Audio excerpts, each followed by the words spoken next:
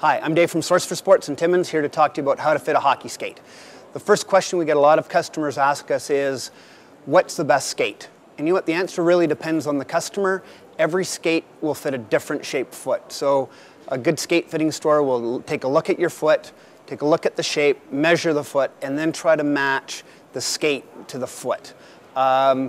The other thing that we find is most people try to buy a hockey skate too big. Just because you wear a size 10 shoe doesn't mean you're going to be in a size 10 skate. In fact, you're probably going to be in an 8 or an 8.5 skate. So it's really important that the foot be measured properly.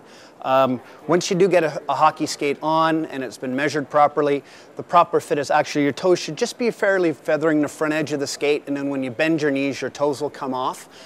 You should have absolutely no movement in the heel. Heel lock's the most important thing when it comes to fitting a skate.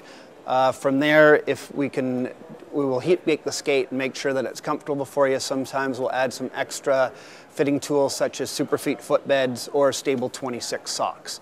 Go on into your local Source for Sports store. They really know their stuff. They'll give you a fit guarantee and make sure that you're properly fit with the most important piece of hockey equipment, your hockey skate.